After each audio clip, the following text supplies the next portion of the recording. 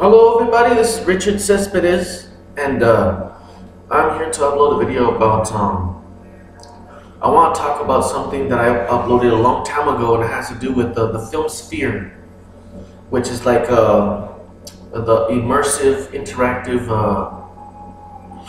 movie experience, adventure, you know,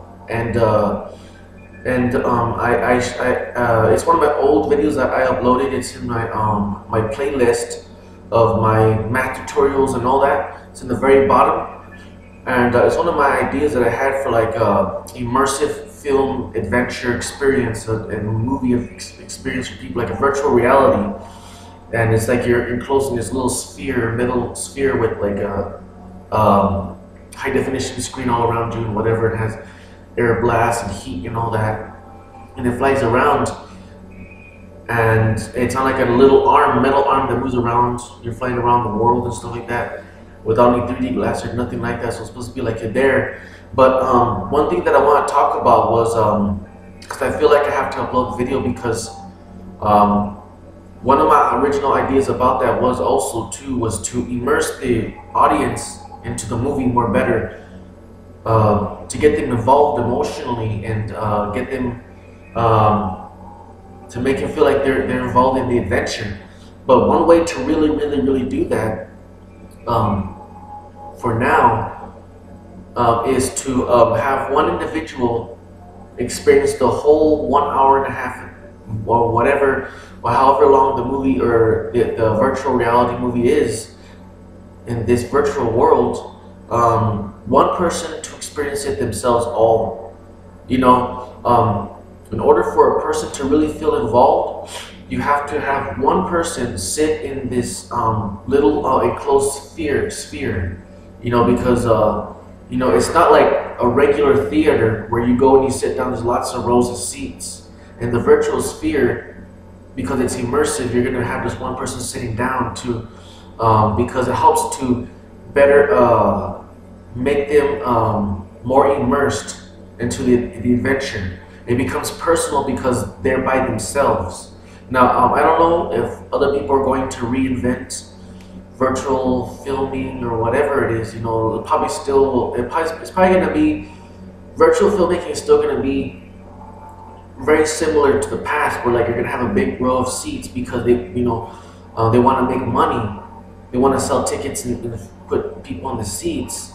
So they're probably going to have this virtual images popping out, 3D images, like wearing 3D glasses, but you're not going to be wearing 3D glasses. So it's going to be something where like it's going to be a holographic thing or something, or what is like a quote-unquote holographic, which is not really, but close enough. And they're working on that for TVs. But for me, to really get the person really involved, to really get people involved in the adventure, you have to have them involved by themselves in the adventure, by themselves, sitting in this world, experiencing the whole adventure for the hour and 20 minutes that the movie slash virtual experience is, interactive experience is. You have them sit down, and when you're sitting in the swim sphere, the high definition screen that surrounds you, that's bent around on the surface of the inner sphere, surrounds you, and it's gonna be so flawless and immersive that it's not even gonna feel like, you're not even gonna notice that it's even a screen. It's gonna be just a world. So you get people involved, just like when they go to sleep. When people sleep, they're so involved in their dreams because they're by themselves.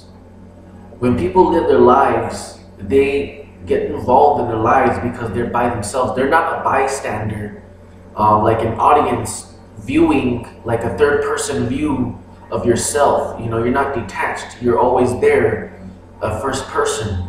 You're always witnessing things and touching things, and that's why you're so immersed emotionally in yourself, because everything around you is affecting you, and it changes how you feel and think. And that's the same principle in terms of being involved in new virtual movies, is that you have to put one individual in the adventure by themselves, so they can experience the whole entire adventure, and they could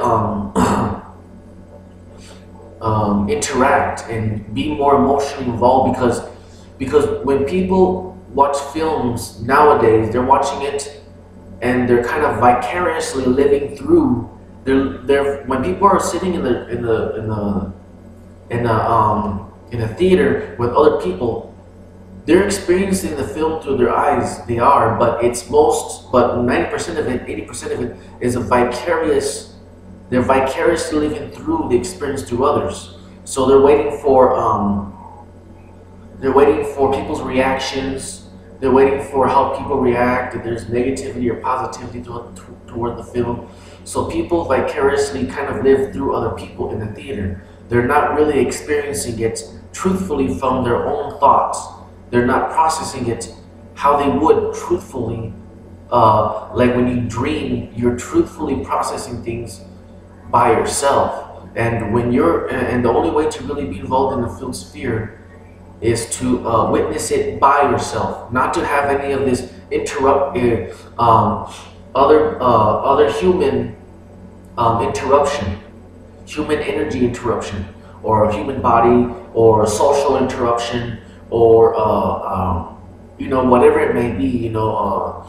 How humans always be, the vicariousness of how people live through other people that we live every day. We do that subconsciously a lot of times, off and on. And we do that when we're in theaters.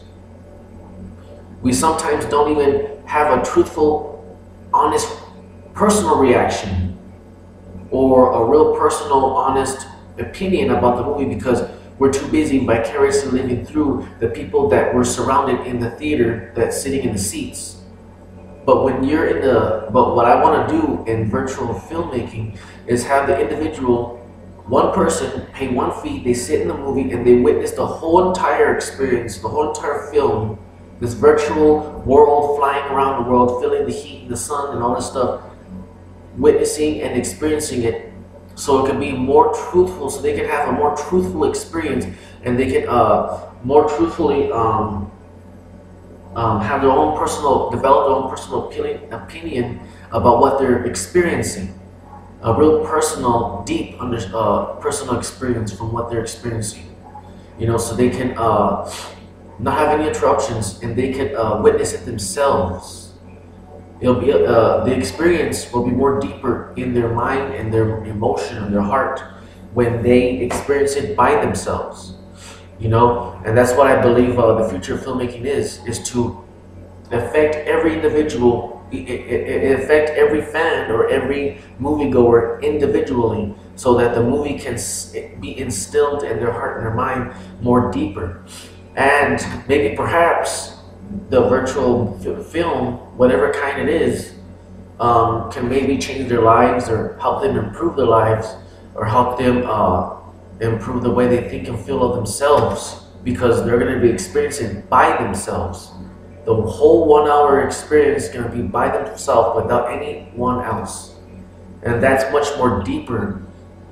They get more emotionally involved because now they're being challenged to think for themselves and to be an individual.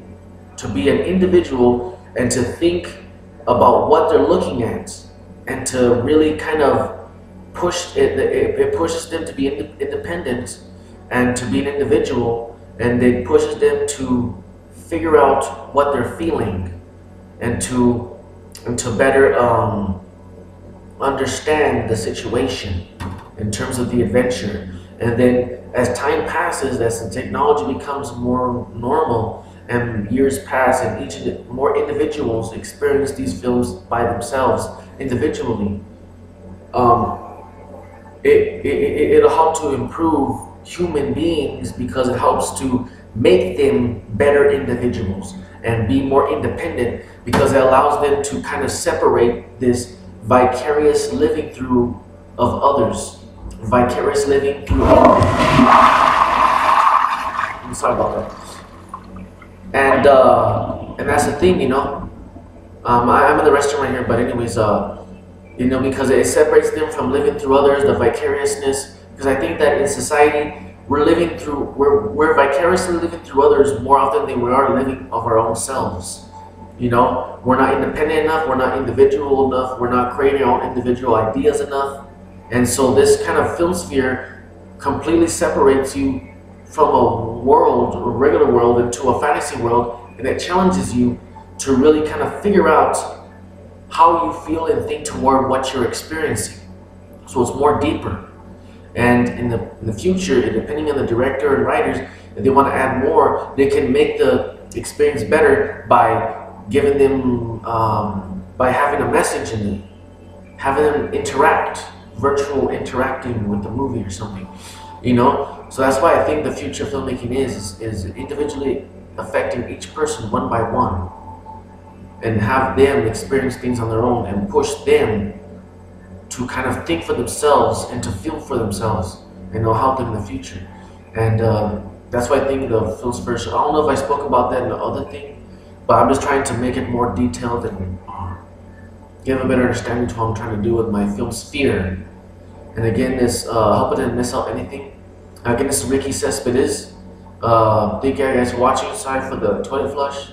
I'm at work, and I just wanted to record this and get this out there. Thank you very much.